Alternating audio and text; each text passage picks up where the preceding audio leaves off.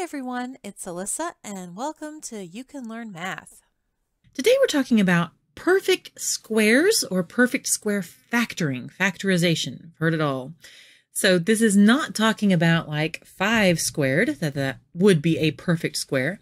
When we're talking about factoring, it's when we have something like, say, x plus 1 and we square it. We have that binomial and it turns into a quadratic, something that begins with x squared. And it means the same as x plus 1 times x plus 1. So we're going to cover what happens when we multiply these together, what sort of pattern it creates, and how to go back and forth, how to get that quadratic and go back to this factoring, or how to go from this to the quadratic very simply. Now, the odds are when you start this, you're going to see something like this in your book, or your teacher's going to present it, that a plus b squared is equal to a squared plus 2ab plus b squared. Now, depending on how you view math and how you think, this either go, oh, okay, I can follow this pattern very simply, or your eyes glazed over. Just different people interpret things different ways. So what I'm going to do is I'm going to put real numbers in this and really show you what's going on, so that if you are someone who your eyes just glaze over when you're presented with a formula to memorize, I want you to understand what's going on behind it.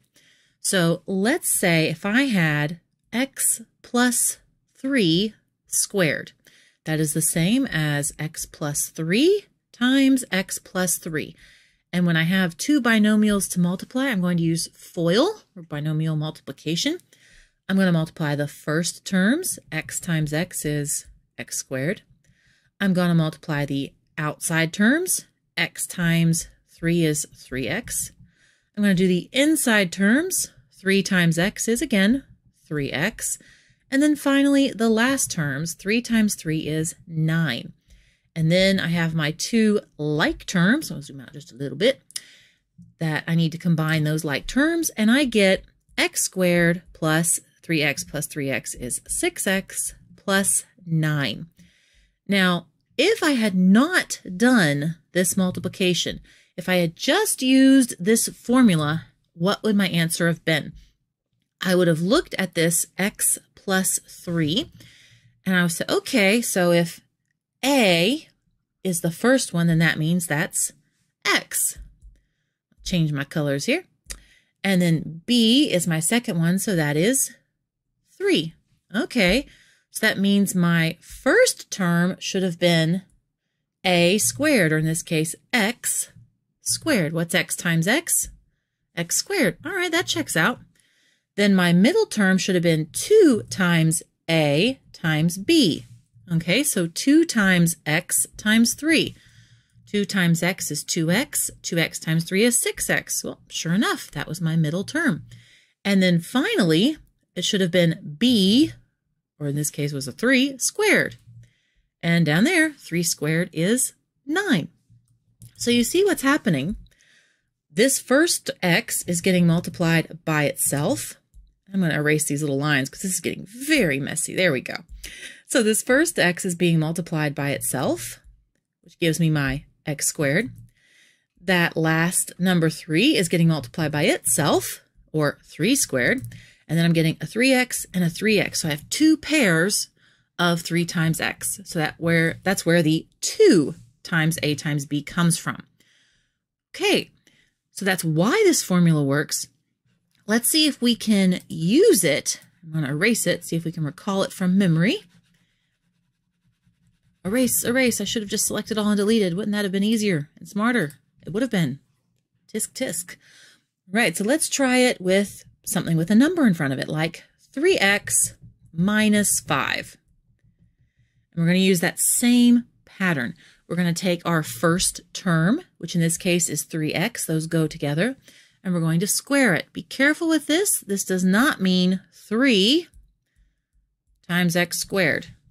This means if we say 3x squared, we mean 3x squared, or 3x times 3x. So we would do the 3 times 3 gives us 9.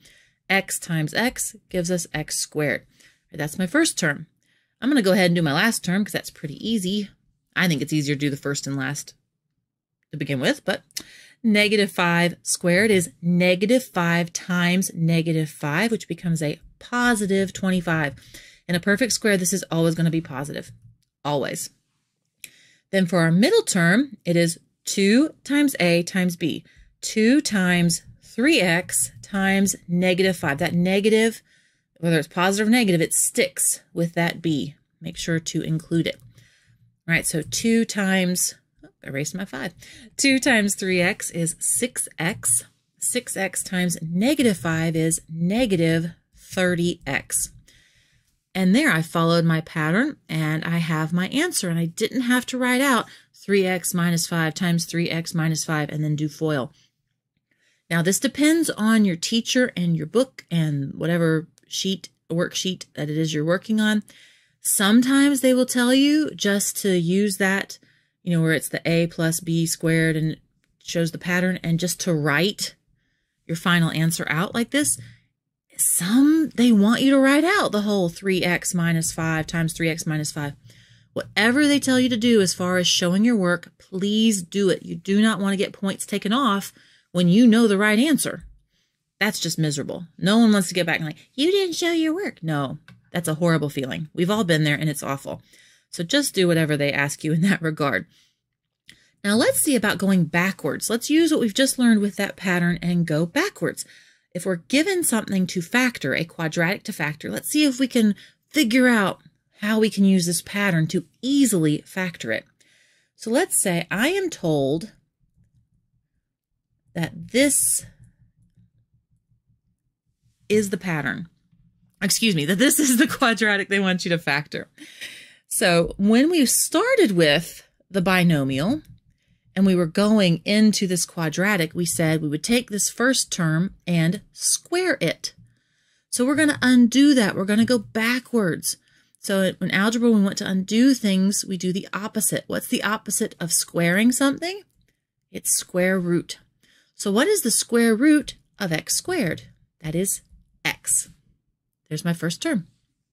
Then I look at the last one, 25. What's the square root of 25? It is 5, because it's the same thing. Remember, I took this and I squared it to get there. So to take this and go back, I have to square root it. Same principle. Okay, notice I did not write positive or negative, because even though this is a positive 25, the square root of 25 could be positive or negative 5. I don't know yet. How you figure this out is by looking right here. You look at that sign. Whatever that sign is, that's the sign that goes right there. In this case, it's a negative, so the negative goes there. Now let's check and make sure this works, because we did the square root to find out that one, square root to find out that one, and we used that sign to figure out what goes there. But let's double check that middle term. We said the middle term should be 2 times my first term, that's x, times my last term, negative 5. 2 times x is 2x. 2x times negative 5 is negative 10x. That checks out. We've done it. We have found it. Now, there's a couple of wrinkles they're going to throw your way. I guarantee it. So the first wrinkle that they might throw your way would be something like this. If they said 50x squared minus 40x plus 8. And it's on the perfect square homework or worksheet. And they're like, use perfect squares to factor this. And you're like, last I checked, 50 is not a perfect square, and neither is 8. What is going on? You told me to square root it, and then I would get it's not square rooting. You lied. No, I didn't lie. They're just being tricky. You know how they love to do that. What they want you to do first, and honestly, this should be your first step for any factoring, is to see if there is a greatest common factor that you can pull out. Always do that first. It will make your life so much easier. So in this case, I'm looking at 50, negative 40, and 8. I know that they are all even. 2 goes into all of those. So I'm just going to pull out 2. And what happens when I do that? I get 2 times 25, x squared, minus 20x plus 4. Is there anything further that I can factor out? Did I pull the greatest common factor? Yes, I did. Because this one, 25, its factors are 1, 5, and 25.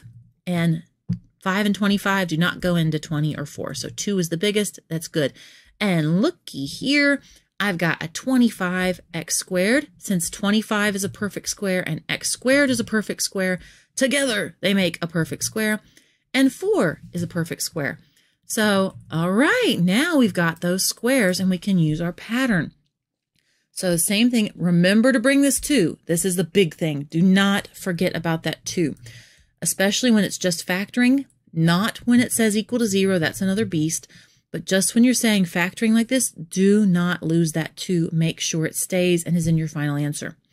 All right, so I'm going to set up my little pattern. I go, okay, first term, what's the square root of 25x squared? I do first the square root of 25, that's 5. Then the square root of x squared, that's x. Then I go over and I look at my 4. What's the square root of 4? It's 2. And my sign, I look here before that middle term, and it's negative. All right, so to double check, I'm going to say 2 times a times b. 2 times 5x is 10x. 10x times negative 2 is negative 20x. Ding, ding, ding. I've got my answer, and that is my final answer, 2 times 5x minus 2 squared. So always, when you're given these sort of problems, when they're, because you will get to a point with factoring where they just tell you, factor however you however you see fit, whatever you think is best. In those cases, again, first pull out that greatest common factor to make that the quadratic simpler, and then always look at those first and last terms to see if they are perfect squares. If you see a 9, a 16, a 25, 100, if you're seeing a 4, you're seeing those perfect squares in either the first or last position. Almost wrote 47, geez, 49. If you see that, then the first thing I want you to do is to think, hey, maybe this could be a perfect square, and look a little deeper and see if it fits that pattern that we discussed. It will save you a lot of time, and they're looking for you to know that about those perfect squares and to recognize them. Be sure to check out the new somewhat sarcastic designs in my store, and if this was helpful or useful in any way, please like, share, subscribe. You know the drill. Thank you so much for stopping by. Hope you have a great day. See you later. Bye.